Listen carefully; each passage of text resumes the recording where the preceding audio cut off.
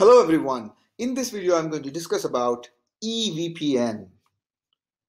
In the simplest of terms, Ethernet VPN or EVPN is a technology that connects layer 2 network segments separated by a layer 3 network.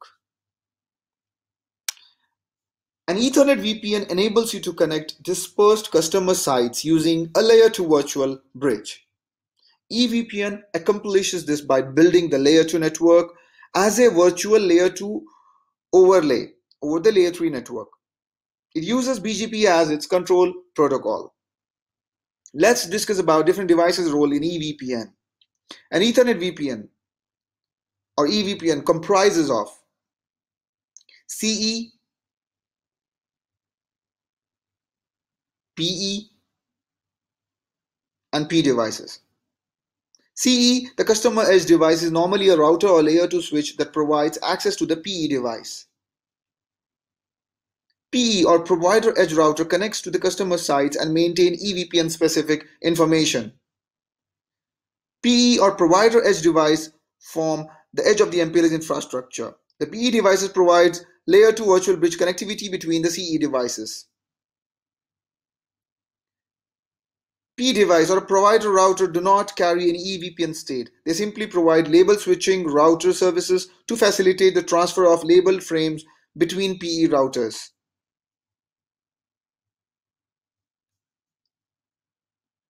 Next, let's discuss about different Ethernet VPN terminologies. Starting with EVI, also known as Ethernet VPN instance. An Ethernet VPN instance is an EVPN routing and forwarding instance spanning all the PE routers participating in that VPN. Or you can say it is defined as all the PE devices participating in the specific EVPN. An EVI is configured on the PE router on a per customer basis. Each EVI has a unique route distinguisher and one or more route targets. The next type of terminology we will discuss is Ethernet segment, also known as ES. When a customer site is connected to one or more PEs via a set of Ethernet links, then that set of Ethernet link is called an Ethernet segment. An Ethernet segment appears as a link aggregation group or lag to the CE device. The links from router PE1 and PE3 to device CE1 form an Ethernet segment. The next terminology we have is Ethernet segment identifier, a unique non-zero identifier that identifies an Ethernet segment and is called an Ethernet segment identifier. Multi-home CEs such as active-active or active standby require a unique ESI for the links. Both PEs need to use the same unique ESI when connected to the same CE device. The Ethernet segment of the multi-home device CE1 has an ESI value of starting with 0 till 9 as shown. Single-home CE devices do not require an ESI as they by default attain the reserved value of zeros as shown. Next, let's discuss about EVPN operation.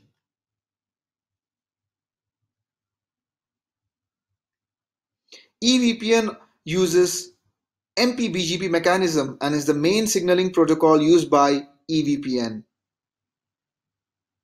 EVPN provides a way to learn and distribute MAC addresses across customer sites by using MPBGP. Hence, MAC address learning happens at the control plane. EVPN defines a new sub-address family, EVPN address family, in the layer 2 VPN address family. In the EVPN address family, a new type of NLRI is added, that is EVPN NLRI.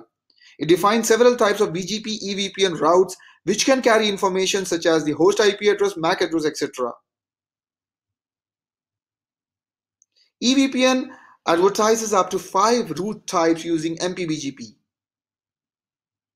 Type 1 route, also known as Ethernet AD route or auto discovery route. Type 2 route, also known as host advertisement route. Type 3 route, also known as inclusive multicast route. Type 4 route, also known as Ethernet segment route. And the last one, also known as type 5 route, which is called IP prefix route advertisement. Let's discuss about these route types in detail. Type 1 route, also known as Ethernet auto discovery route, only advertised by PE that is part of multi-home CE. It announces the reachability of multi-home Ethernet segment. There are two different types of Ethernet auto-discovery routes, and each has their own format and functionality. The first one is AT route per ESI. The route type is used for fast convergence, that is mass withdraw functions after link failure, as well as split horizon filtering used for active-active multi-homing. And the second type we have is AT route per EVI, used to enable active-active load balancing to PEs connected to multi-home CE, also known as aliasing. Then we have type 2 route, also known as host advertisement route, which is used to advertise the reachability of a MAC address or optionally a MAC and IP binding. Then we have type 3 route, also known as inclusive multicast route, used to enable ingress replication for forwarding bump traffic between PEs. These type of routes are required for broadcast, unknown unicast, and multicast traffic delivery across EVPN network. Then we have type 4 route, also known as Ethernet segment route. These type of route is only advertised and accepted by PEs connected to multi-home CEs.